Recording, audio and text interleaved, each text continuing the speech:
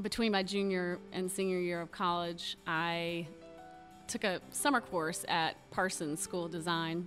I was leaving at the end of the semester and was going to go back to Chapel Hill. I went to the University of North Carolina. And I was trying to think, what am I going to do after this? How am I going to put a portfolio together? Because this was an amazing experience, and I want to be a part of all this.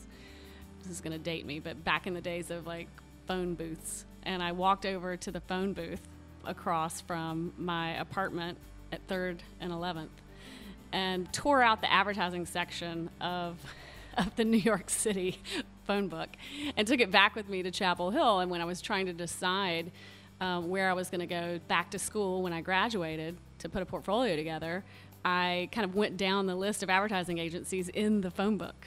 So this is crazy that I did this, but I really did it. I would cold call different agencies like BBDO New York, having no idea how gigantic that place actually is.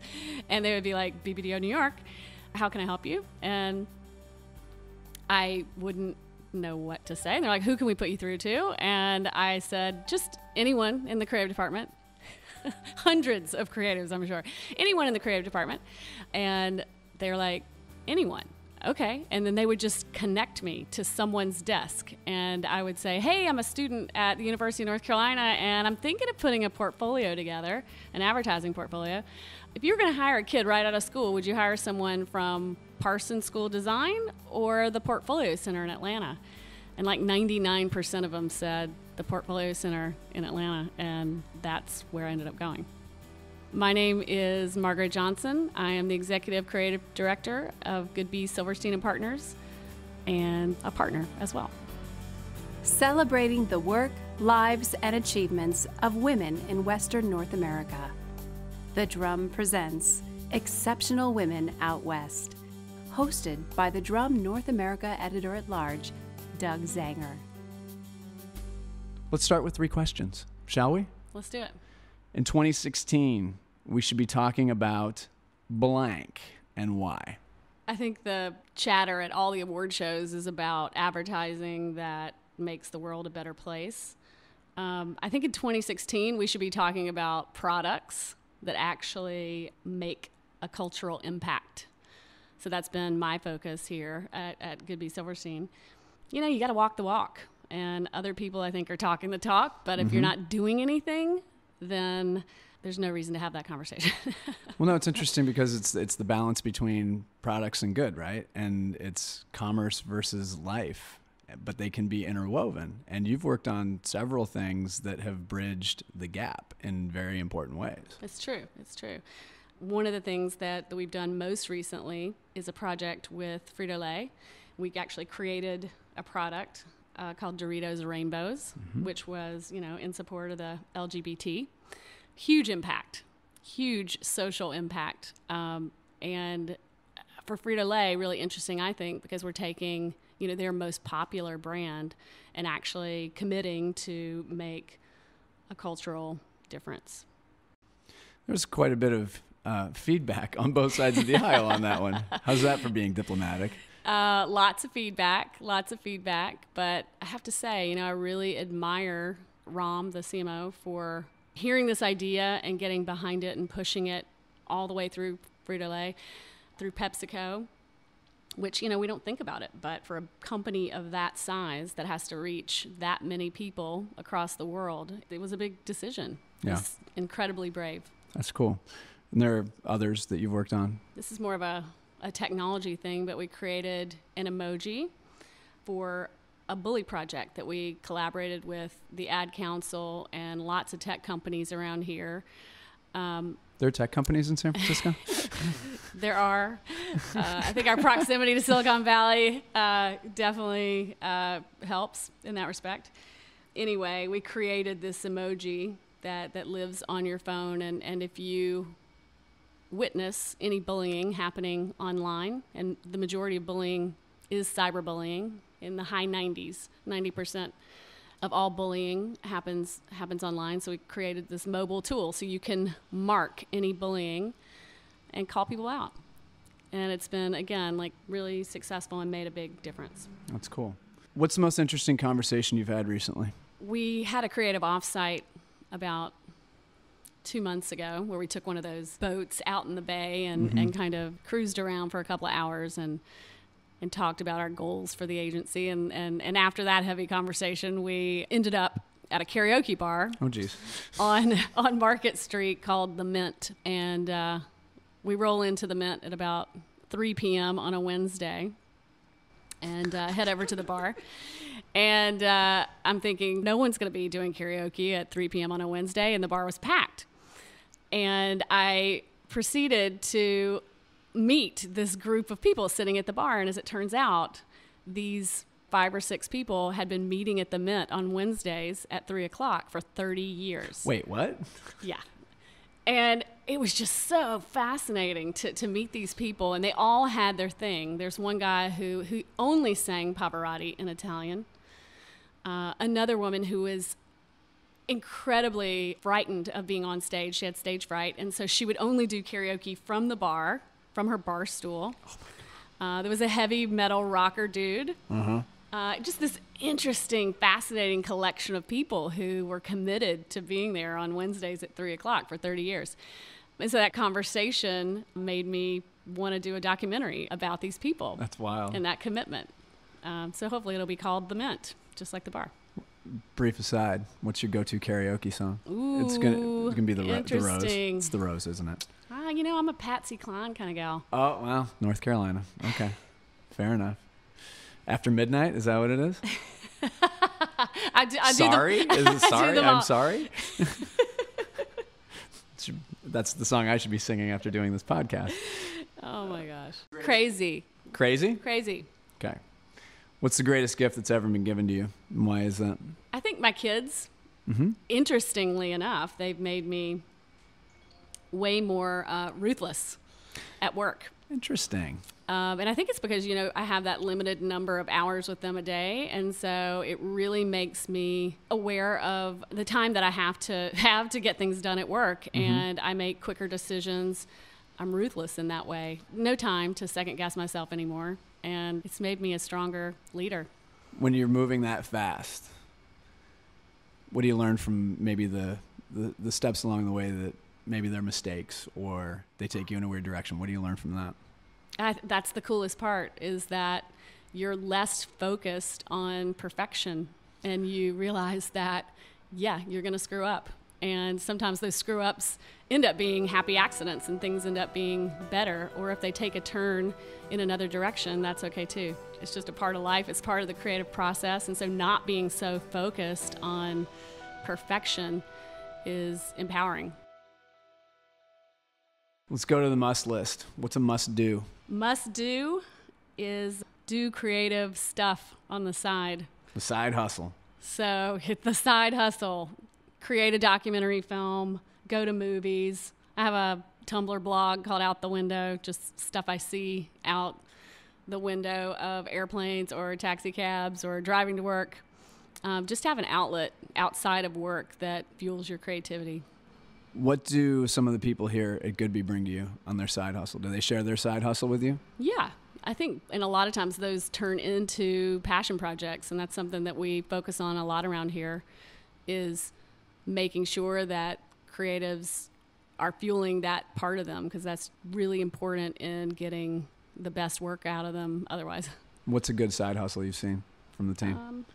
I talked about the Bully Project earlier, but there were a group of people here in the agency who I think had a real passion for this project. They wanted to stop cyberbullying. It was just something that they were into. And had they not been that passionate about that project, I don't think it would have ever happened. What's a must experience? Must experience for me is Sundance. I go every year. I think it's incredibly refreshing to see such diverse perspective in filmmaking. If you just go to the movies on Friday or Saturday night, all those movies are made by 4 or 5 studios. So there's something similar to all of them. And to go to Sundance and see filmmakers creating movies where they don't have those kind of restrictions is awesome.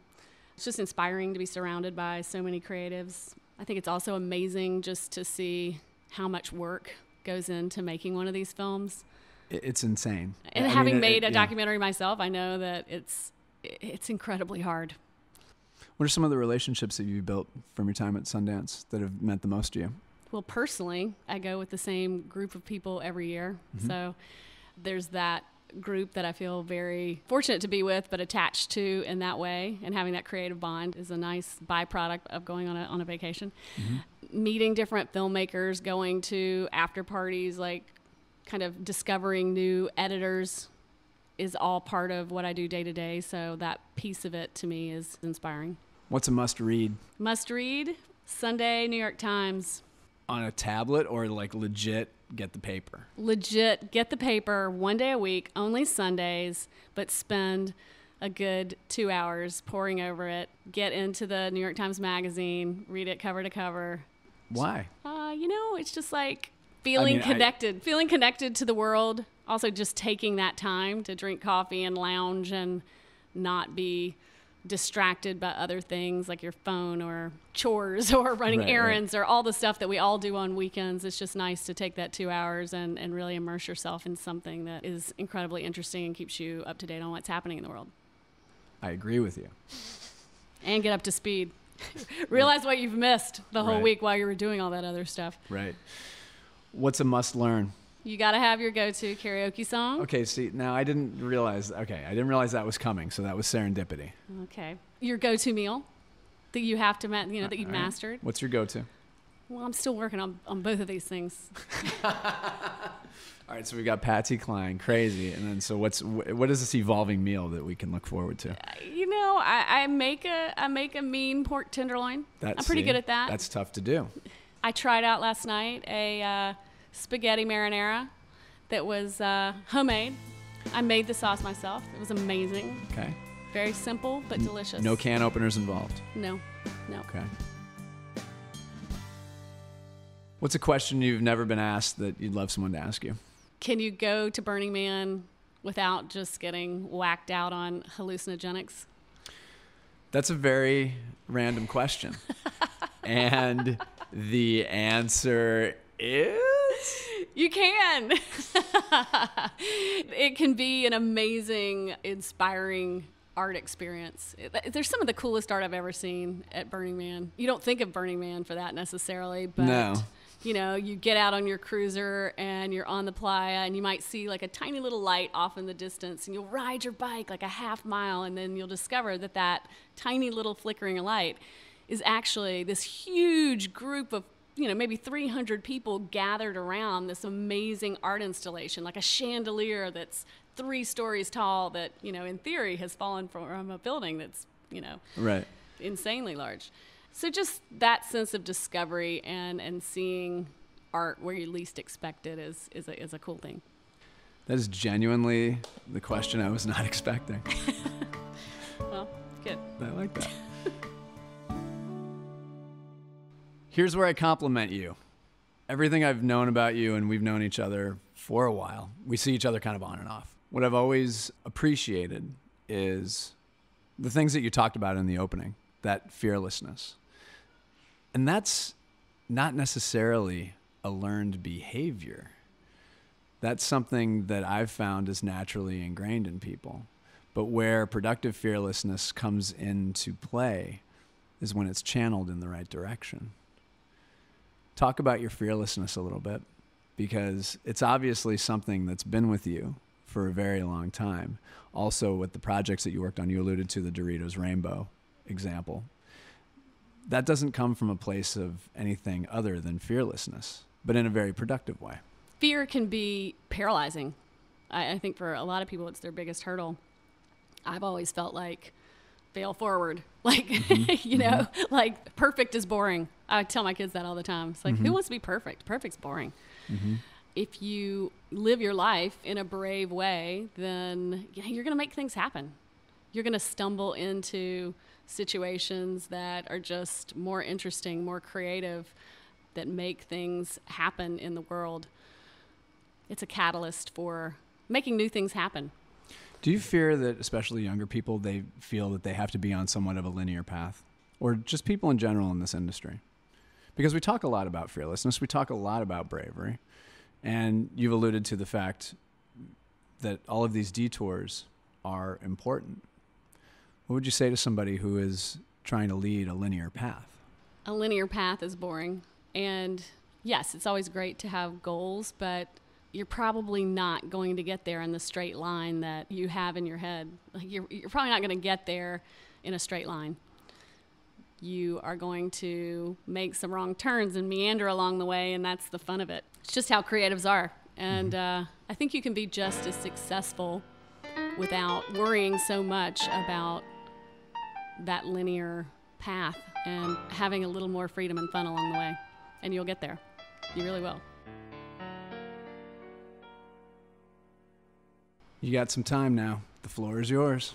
I mentioned Sundance earlier, and I went around and did a lot of the VR experiences that they had at Sundance that we could be a part of, and came back and realized that we're doing a project right here in-house. We actually created this idea right in our own building, and it is a virtual reality experience for the Dali Museum. I don't know if you've seen it.